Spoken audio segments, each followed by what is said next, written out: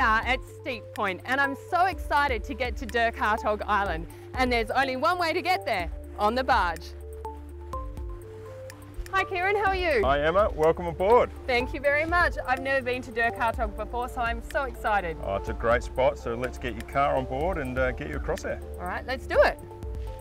Dirk Hartog Island is around 800 kilometres from Perth.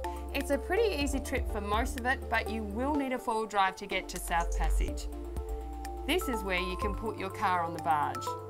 The 20-minute scenic trip is a great way to start off the holiday, and although the barge operates year-round, the best time to visit Dirk Hartog is between April and August.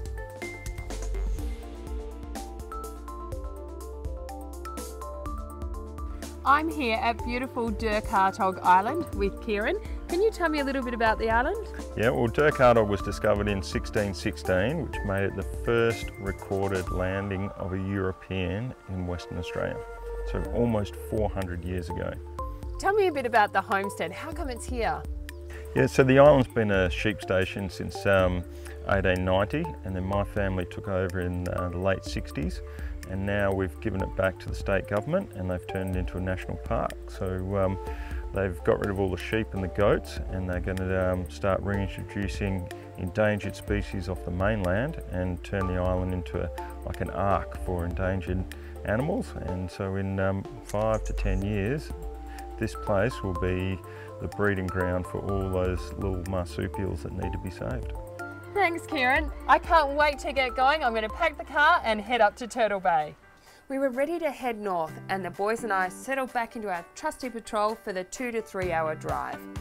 I had another vehicle with me towing a tinny as a group of us met together to go camping and fishing at the northern end of the island. The sun lit up the ocean as we traversed stunning sand dunes, cliffs and beaches, and we stopped frequently to let the boys race up the dunes and to watch turtles rising and stingrays cruise along the quiet, picturesque beaches. The drive was truly spectacular and we felt like we were the only ones on the island. And with only 15 private vehicles allowed at any one time, the island never gets too busy. We found a small but private stretch of beach, which I hope will be high enough to keep us dry from the high tide line. As we were staying for the week, we set up the camper, Oz tents and even a camp kitchen.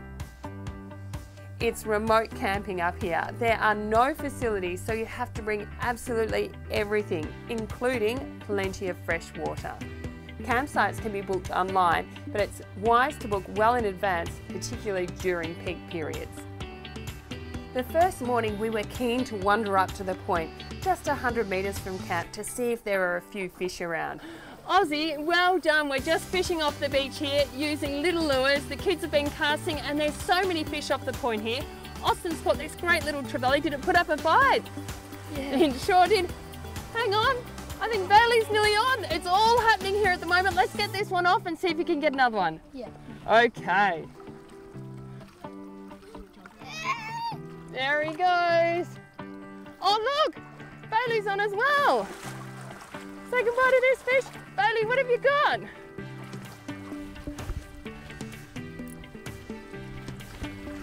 What you got? Was that the biggest fish you've caught? Did it fight hard?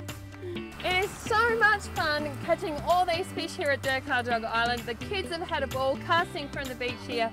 Got a whole heap of fish. Come and give it a go. You'll love it. There is so much to offer visitors, such as snorkeling, fishing, scuba diving, camping, bird watching, exploring, four-wheel driving and visiting historical sites.